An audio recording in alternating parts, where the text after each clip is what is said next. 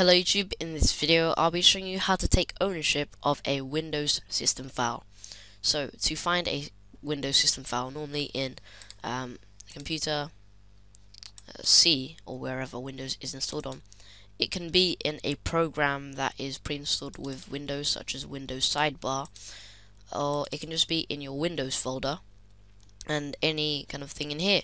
So let's get explorer.exe, and I'm just going to right click on it and go to properties. Once you're in here, go to security, then click on advanced, then click on owner, then click on edit, then hit administrator, click OK. Then Windows security should come up. It says if you have just taken ownership of this object, you will need to close and reopen this object's properties before you can view or change permissions.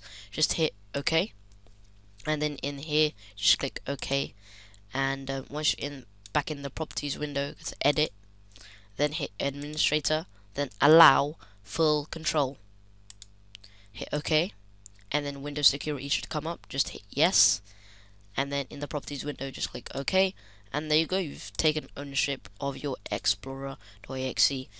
Then if you want to patch it, of course, which is probably what this is most useful for anyway, just change the file extension to .old.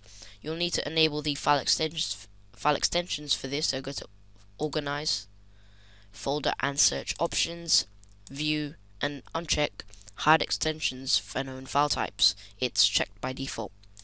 And then you should be able to drag in your new explorer.exe and then restart, and you should have your new whatever it is. So yeah, I guess that's pretty much it. Thanks for watching. Please comment, rate, and subscribe if you like our videos, and thanks again.